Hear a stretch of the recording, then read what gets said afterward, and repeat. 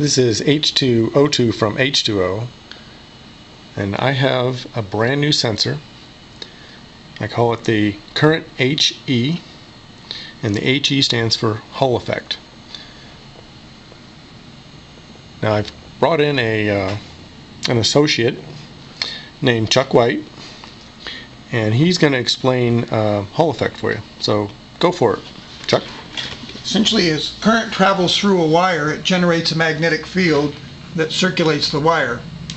And by having the wire go through our little Hall sensor, it generates a magnetic field that goes through and crosses the Hall sensor.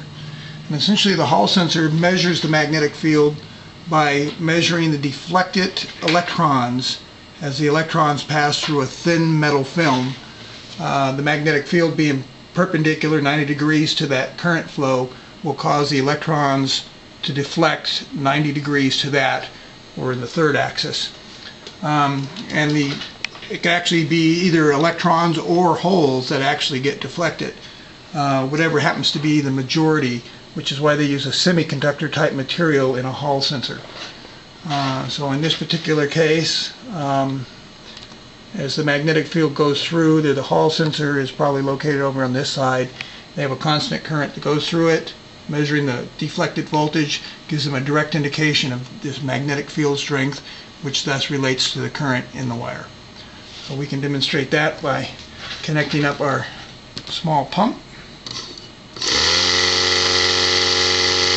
And we can see on our meter that we have a total of 2.708 amps. And if we come over to our Hall sensor voltage, we're getting 0.110 volts.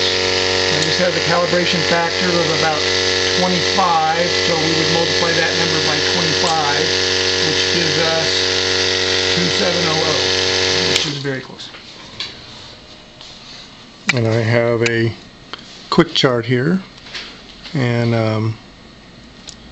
0.108 is 2.7 amps. So it's slightly higher than 2.7 amps. So you can notice this Hall effect sensor is a continuous sensor. You're more familiar probably with the clip-on styles that are on the portable meters.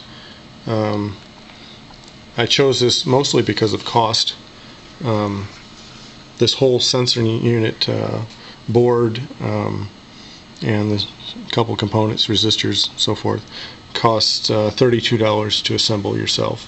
If you choose not to purchase a board, that cost is about $26. All these parts are available at Mauser, and that's the basics of the sensor. Thank you, Chuck. Yeah, you're welcome. So the next thing I'm going to show you is that the position of your wire in any Hall effect sensor is not critical. Some people have mentioned on the YouTube videos that they're worried about how accurate that is. So I'm going to demonstrate that to give you a little better feel for the fact that the wire moving around isn't going to really affect it. So I'm going to turn my pumps back on and keep an eye on this meter as I move that wire.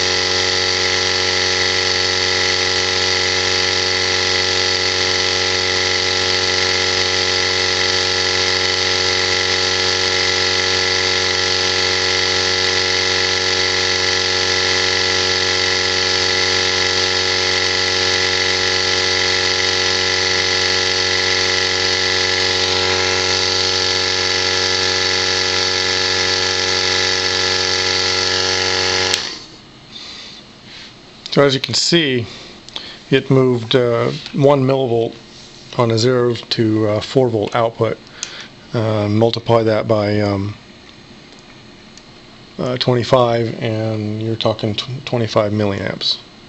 So very minor amount.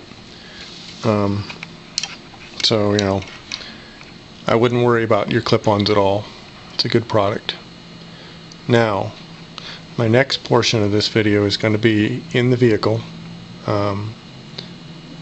powering it off my battery, and showing how it compares to my poor man shunt.